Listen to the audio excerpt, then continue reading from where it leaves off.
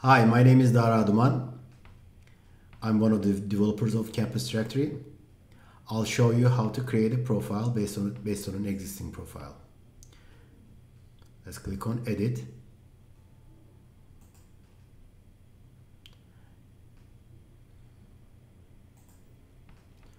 Just fill out the fields that you need. If you do not fill out any field, then it's not going to show on the front end. Make sure that you fill out the required fields first. First name, last name, and person type are required.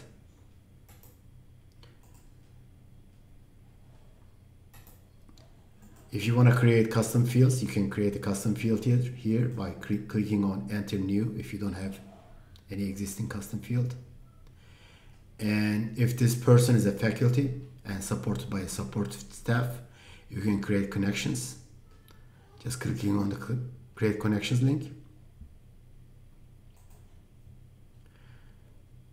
And if this person is a student, you can assign an advisor here.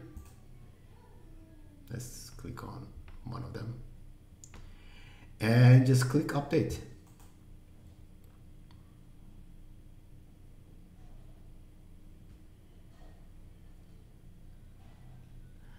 Let's see how it's going to look like on the front end.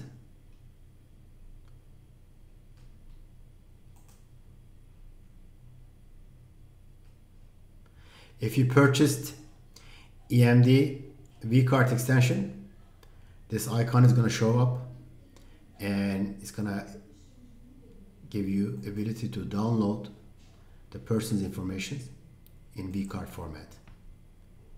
You can also bulk import all this information from CSV files from external systems. You need to purchase EMD CSV import export extension. Thank you.